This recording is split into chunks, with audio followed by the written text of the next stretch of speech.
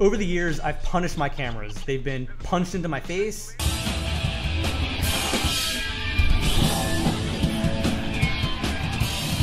They've been shot with tear gas. And they've also filmed over 1,700 hours worth of shows, something like 4,000 total bands. So I wanted to do a video to talk about every camera I've ever used with hate5six. Let's get into it. So the first one I ever used was my parents' Panasonic palmcorder AF-X8. I don't know much about this. I can't find really much information about it online. If you look up the AF-X8, you're going to see a model that does not look like this, so I don't know what that's all about. But this is what I used essentially from 2000 until 2002 when I was in high school. This is what I really learned to film stuff with. None of the stuff I filmed on this camera is actually online. What happened? Live! Film, I hit my own shoes! Oh my god. This camera actually uses a tape called a VHS-C. So think of it as like a small VHS tape. And the way that you play it back is you need to use a VHS-C adapter. And how this works is you pop it open. Takes a minute. And then you take the tape from the camera, you pop it in here, close it, and what it's doing is it's opening up the film strip. So now you can see the actual tape is here. So you can now pop this into a VCR and play it back, and that's how you are able to watch the stuff that's on here. So again, this is what I used very early on, pre-hate5six technically. And yeah, I'm surprised that I still have it. It's not turning on for some reason. I don't know if there is a short or what, but I'm hoping to get this powered back on one day because I don't know if you can see it, but there's actually a tape in here. So I'd like to know what's on this tape. There might be something interesting, but who knows? Maybe that's a project for another day. Next up is the Canon ZR-45. I remember getting this camera in high school, probably around 2002, I think. What I liked about this camera was that it's a digital video camera, so it's not analog.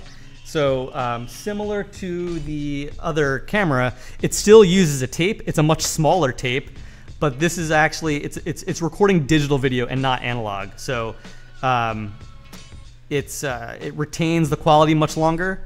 What I liked about this camera was that it had a flip out screen, so it was very easy for me to see what I was recording as I was filming. I could actually like look on the screen. Not the best in low light, but it did the job, especially as technically my second camera, but more or less my first that I really learned to shoot shows on. Yeah, this is a great way to learn how to film. This is my first of several Canon cameras, as you'll see. But yeah, so I shot with this from like 2002 till maybe around 2003 or 4. And I stopped filming for a couple years. I stopped filming from around 2004 until 2007, which is when I upgraded to my next one. So next up is the Canon GL2. This is the camera that I used for many years. Basically, I got this in around 2007. I was in college at that point. And what happened was people were professional videographers who had high def cameras. They were selling off their standard def cameras at a huge discount. So I got this on eBay for like maybe $600-700. I don't remember, but it wasn't that much. Like the other camera, it uses these. It still uses these mini DV tapes. They pop in over here on the side. This one has a battery, so I can actually show you. So tape pops in here. And there you go. And also has this, the same idea with the flip out screen.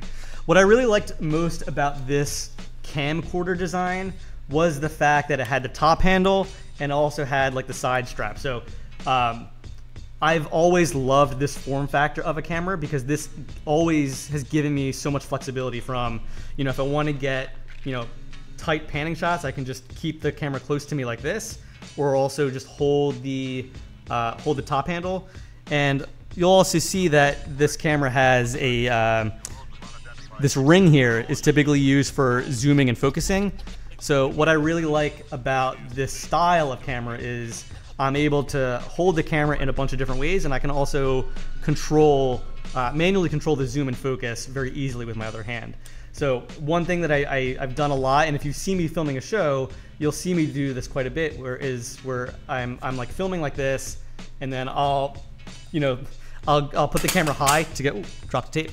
I'll hold the camera high to get a high shot, and then I'll bring it down, and I just love the flexibility of going like this, down to this, and then being able to grab the top handle. So this is my go-to form factor for many years.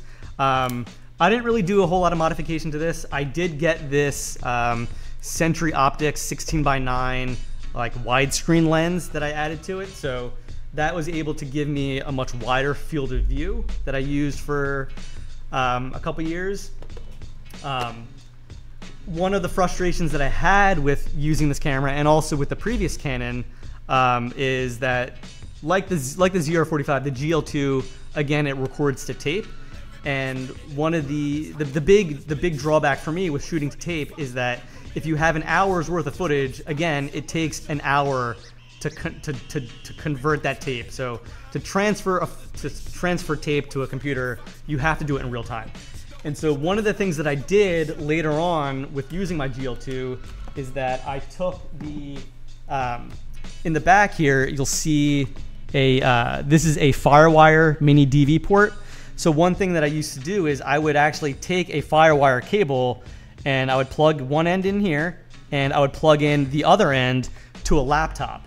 And basically at a show, I would keep the laptop in a backpack, and there would be a cable running out of my backpack to the back of this, and the laptop would be recording the feed directly from the camera. So I started doing that to save time.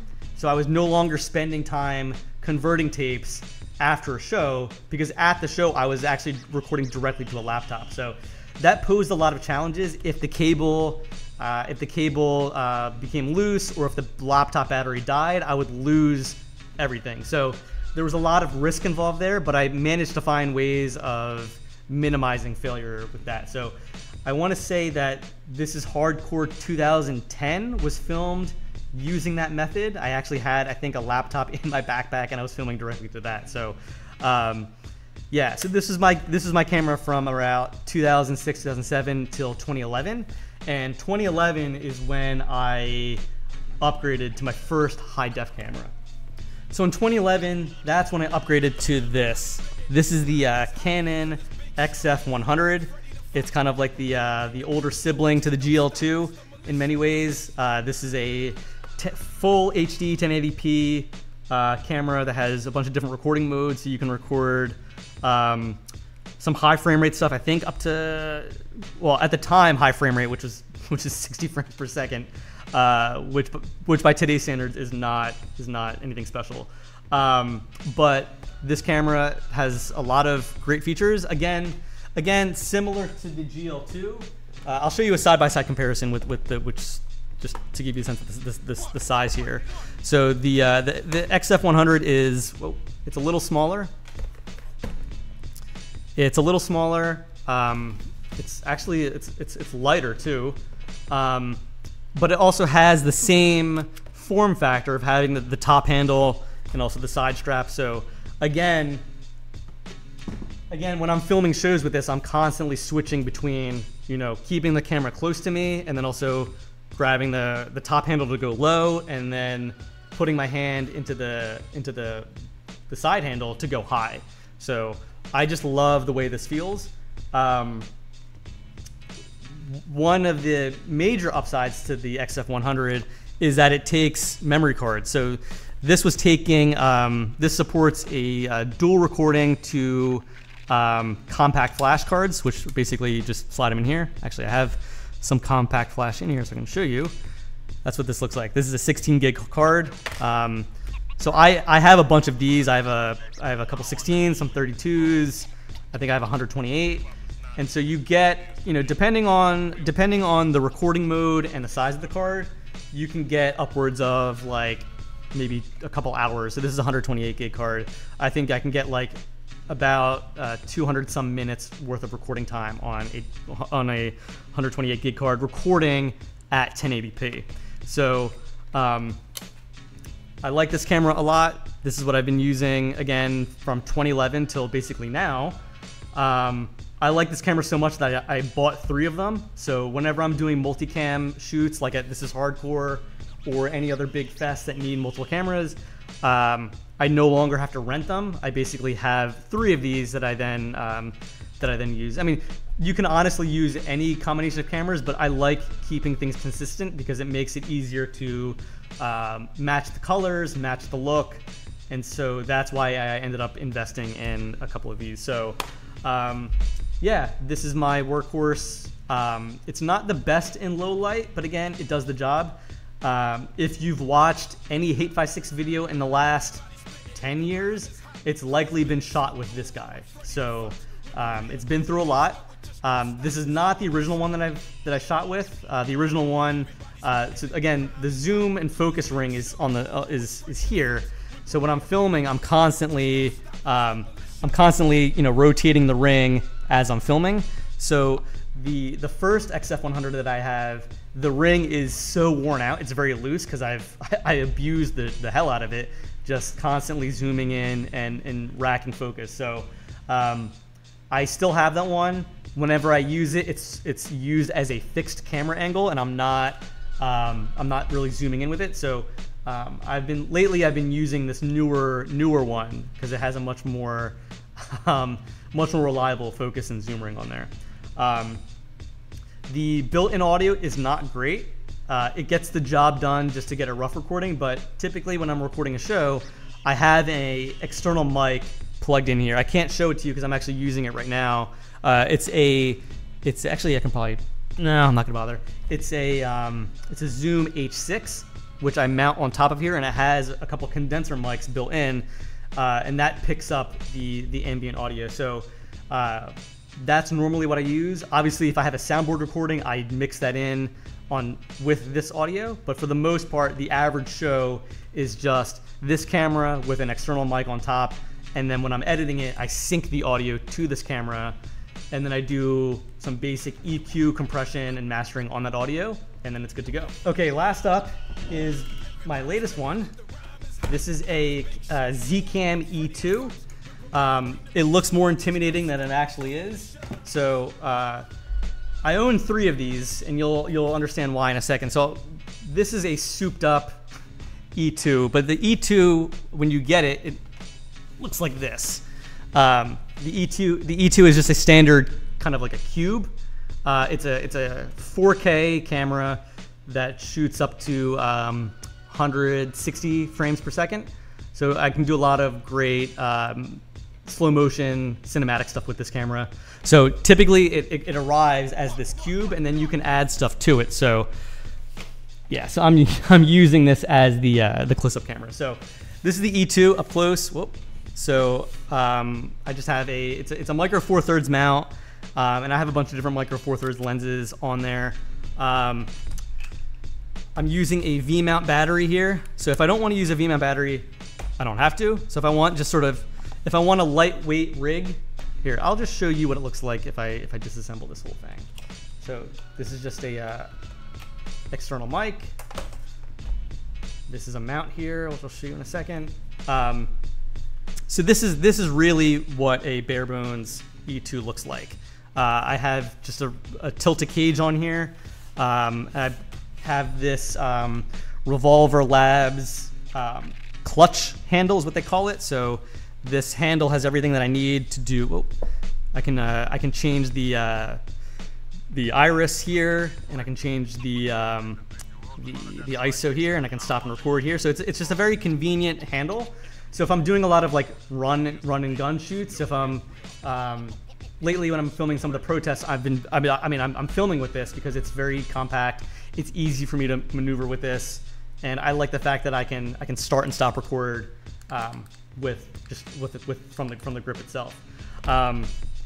Like I said, you don't have to use a V-mount battery. It takes a standard MPF. Takes a standard MPF battery here, which you can get like a couple hours worth of recording time on.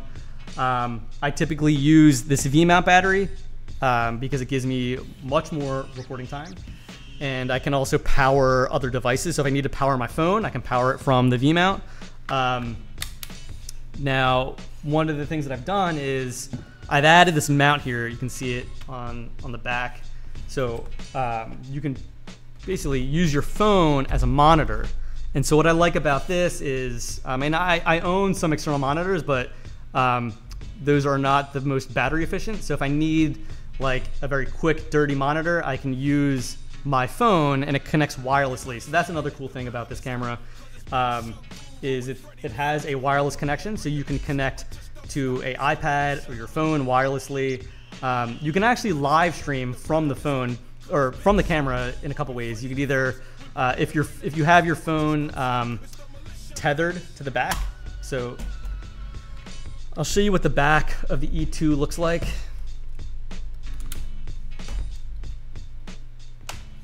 So the rear of the E2, whoops, here we go. Let's change the focus here so you can actually see it. So the E2 has a USB-C port, so you can actually tether your phone via USB-C and get a low latency, use your phone as a low latency monitor. There is a Wi-Fi antenna here.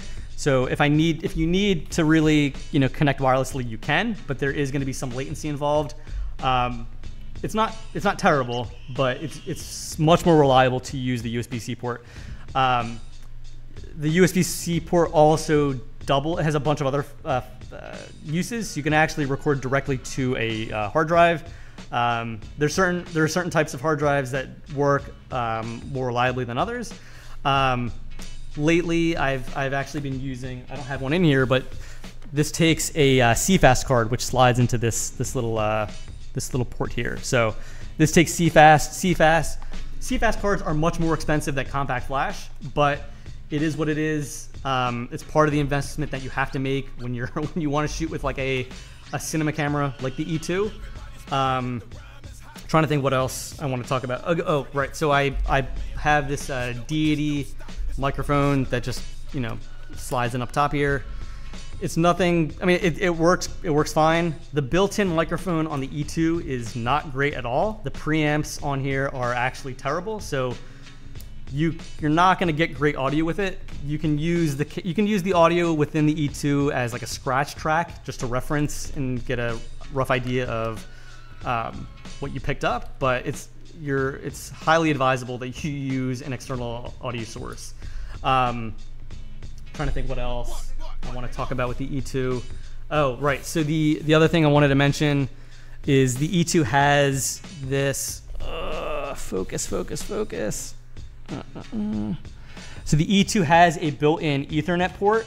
So when I'm doing live streams, when I'm doing a live stream, I basically have all three of my E2s connected via Cat6 Ethernet cables to a gigabit switch. And so technically I don't need to record to the compact flash, or I don't actually need to record at all, because the feed is being sent directly from the E2 to the streaming computer that's basically pulling in all of the angles. So that's what I really love about the Zcam E2. None of this is a promotion. I'm not getting paid for any of this. I'm basically just talking about the cameras that I like here. But really, the reason that I bought three of them is because it's a cinema camera, 4K cinema camera that supports 120 frames per second, up to 160 4K cropped. It supports 240 frames per second at 180. But again, what I really liked about it was that it has all this built-in functionality for streaming. That it sort of gives me the best of both worlds. So I don't see a lot of cinema cameras offering that, and that's why I'm not filming. I mean, I'm filming all kinds of stuff, but lately my focus has been live streaming, and that's why I went with something like this over a Red. So yeah, I love this camera quite a bit. Yeah, I think moving forward, once shows resume, I might start filming shows with this, and I might retire my XF100. I don't know. we'll see. Again, this supports up to 4K. I don't know if I want to shoot shows at 4K. Maybe some big reunions and stuff like that I'll shoot at 4K, but for the most part, I'm probably going to stick to 1080 because for the vast majority of people, you're watching these shows on your phone or your tablet, in which case 1080 is sufficient. And the other trade-off there is if I'm shooting at 4K, it requires much more storage space to save those files. So I'm going to do a whole separate video on how I back up my videos. Basically, I don't know if you can see it, but right here, I have a RAID array, a 50 terabyte RAID array. I actually have two of these. I have a 100 terabyte, two 50 terabyte RAID arrays that store all of my footage. And so if I start shooting shows at 4K, I'm going to burn through that. I mean, I'm already burning through that storage space and I need to upgrade to something larger. But shooting shows at 4K is going to just completely eat that up. So yeah, that's basically it. Again, these are all the cameras I've ever used. The Panasonic that I stole from my parents for a couple years that I shot like a couple random shows with. Then I upgraded to the Canon ZR-45. This is the first camera that I bought myself. Again, this is what I use. Again, so the Panasonic is what I used from about 2000 until 2002. The ZR-45 is what I used from about 2002, 2003 till around 2006, I think, and that's when I upgraded to the the GL2. The GL2 is the camera that I saw a lot of skateboard and BMX videos filmed with, and I wanted to stick with Canon, so that's when I upgraded to this. This is what lasted me from up until like 2011. So I'll always hold on. I'm always gonna hold on to these cameras, but this one's gonna have a special place in my heart. After that is when I upgraded to the older sibling, the Canon XF100. This is what I've filmed the vast majority of hate5six videos. At least 3,500 shows were filmed with this since 2011. I own 3 of these. Again, I don't know if I'm going to continue using it. I might. I love the look of it. It has, like, even though it's not great in low light, I love the graininess to it. There's a certain grain to the way the image looks that I might continue using it. And lastly is my the Zcam E2. Again, this is what I've sort of been using the last year or so. I haven't filmed. I mean, the live stream shows that I filmed during quarantine. So, Year of the Knife, One Step Closer, and some of the Code Orange stuff was filmed with the Zcam E2. Again, this is a 4K cinema camera that has a lot of built-in streaming capability, which is why I bought it, because it allows me to do, it gives me flexibility to do all sorts of things with it. And yeah, that's basically it. If you have questions, feel free to hit me up. I might do a more in-depth video on the hate5six Patreon. I might do a live stream walkthrough. So if you're a Patreon subscriber, you can tune into that. I'll announce when I do that, probably sometime next week or later in the month. So if you have some questions that you want to ask me in real time, you can tune into that live stream and ask away. But that's about it. I hope this was helpful. If you're just looking into getting into filming shows or filming in general, the advice that I have is, like, don't go overboard.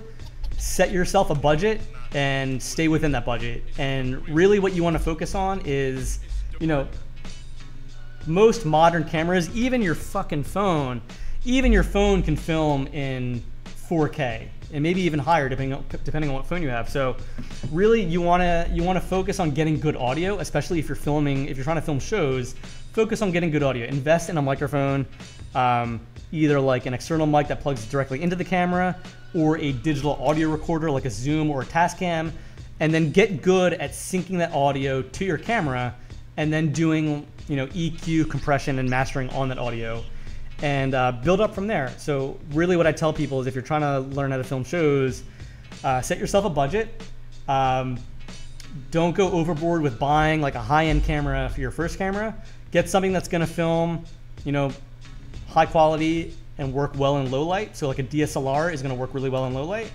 And then really focus your resources on buying a good microphone or a good digital audio recorder to get the audio that's gonna make your videos actually watchable. So that's my opinion. I really feel like what makes a video watchable is how good the audio is, because if the audio is blown out and sounds awful, no one's gonna watch it. But if it sounds good, people are gonna either watch it or keep it on in the background, and that's what's gonna allow you to build up an audience. So that's my tip. That's the tip that I tell everyone is get what you can, but really focus on the audio. But that's about it. I hope this was helpful. I'm gonna do more of these tech talks, just talk about like behind the scenes stuff, because I'm constantly working on different things. So expect more of these videos in the future, but that's all I got for now. Thanks.